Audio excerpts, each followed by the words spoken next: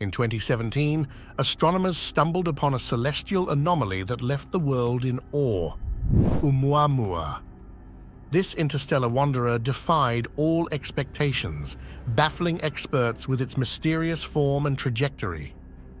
Was it a comet, a space rock, or perhaps something beyond our wildest imaginations? Now, as whispers of Oumuamua's return echo through the halls of NASA, the questions only grow more urgent. What does its reappearance mean for humanity?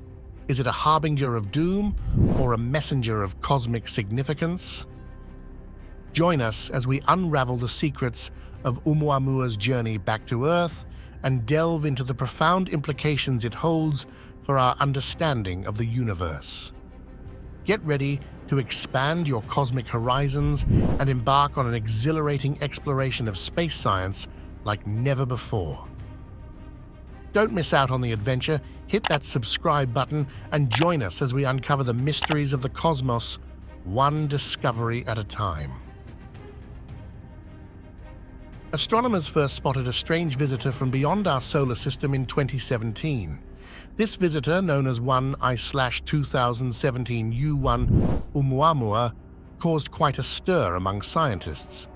Its detection hinted at a fascinating possibility: that objects from other stars sometimes journey through our neighborhood. Some of these travelers might even crash into Earth as meteorites. This raises a big question. Could these alien visitors have brought life with them? Panspermia, a wild idea in science, suggests that life may hitchhike across space on asteroids or comets. A recent study led by Junior David Cow explored this idea. They found that these interstellar travelers could seed countless planets with the potential for life. It's like a cosmic delivery service bringing life to worlds throughout the galaxy. Imagine tiny space travelers journeying through the cosmos, tough enough to survive even the harshest conditions. These extraterrestrial hitchhikers could be microscopic organisms, evolved to withstand the extreme challenges of outer space. They hitch rides on asteroids, cruising through the vast expanse of the universe until they crash onto planets that might just be suitable for life. This idea, known as panspermia, stands apart from other theories about how life began on Earth. One popular theory, called the RNA world hypothesis, suggests that RNA came before DNA and proteins, kickstarting life on our planet. But according to Core, panspermia isn't a simple puzzle to solve. It's like trying to fit together pieces of a cosmic jigsaw puzzle with countless unknowns and variables. Take, for instance, the biological side of things. Can these space-hardy organisms survive the intense radiation of a supernova? And what about the physical aspects of panspermia? How many objects crashed into Earth before we find any trace of life? These questions add layers to the mystery of our cosmic origins. Furthermore, there are still so many mysteries waiting to be unraveled about these factors, like how many of these super-tough organisms would actually make it to Earth if they hitched a ride on a space rock? And what are the odds that they could kickstart life as we know it? Our grasp of panspermia's possibility keeps shifting, thanks to a whole bunch of reasons. Think about it. The rate at which stars form changes, and we're discovering more and more wandering planets out there. It's like trying to catch a shooting star, tough to pin down. The discovery of Oumuamua between 2000 and 2017 changed everything in the world of astronomy. Suddenly, we realized that interstellar visitors weren't just a rare occurrence.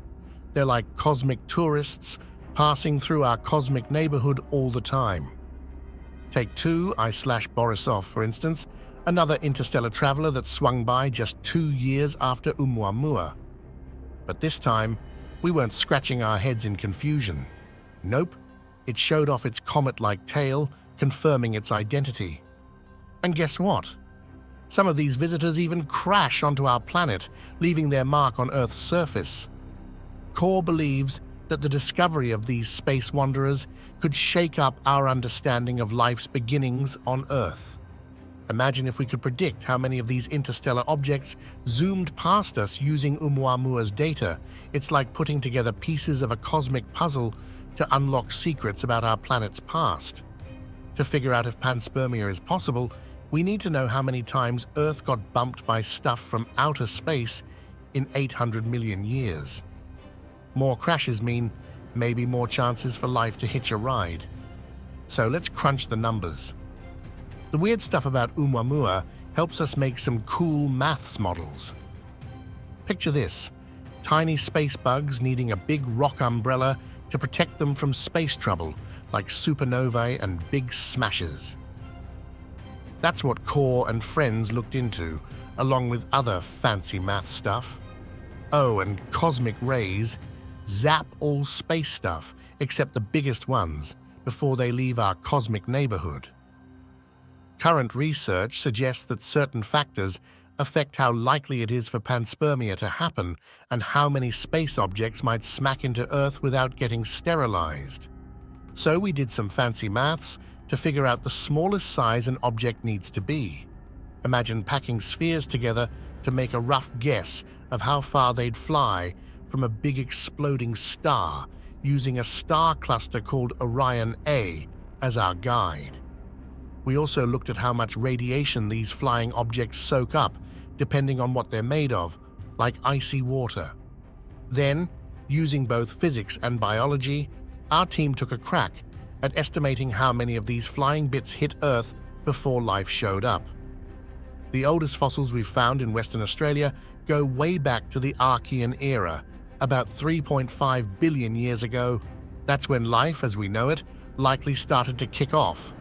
Scientists have crunched the numbers and think there's a tiny chance that space-traveling life seeds kickstart a life here on Earth, like a cosmic fertilizer. Even though this chance seems super slim, we've only looked at the first 8 billion years of Earth's history.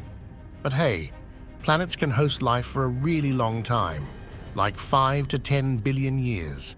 So we're thinking there could be way more habitable planets out there in our galaxy. Using this info, scientists have estimated that there might be around 100,000 habitable planets in our galaxy where life could thrive. But hold on, these estimates are based on the best-case scenarios for planet livability. We're talking about planets like Earth, with cozy atmospheres, protective magnetic fields, and oceans of liquid water. And hey, any space stuff carrying life that makes it to Earth could drop off tiny microbes here too. Based on what Core said, their results don't prove panspermia or put an end to the debate about where life came from on Earth. However, they do put constraints on the idea that objects like Oumuamua could have brought life here. Regardless, astrobiology is becoming a very diverse field, and these results will certainly have far-reaching implications for it. Astronomers are eager to get a better look at future guests because of Oumuamua's mysterious nature and the knowledge interstellar objects could offer about faraway star systems. And there you have it, fellow space enthusiasts. From Oumuamua to future interstellar visitors, the universe never ceases to amaze us. But our cosmic journey doesn't end here. There's so much more to explore, from the mysteries of distant galaxies to the secrets hidden within our own solar system. So stay tuned for more thrilling adventures in space science. Don't miss out on the latest discoveries, mind-blowing theories, and exciting missions. Hit that subscribe button and join our cosmic community to keep up with all the wonders of the universe.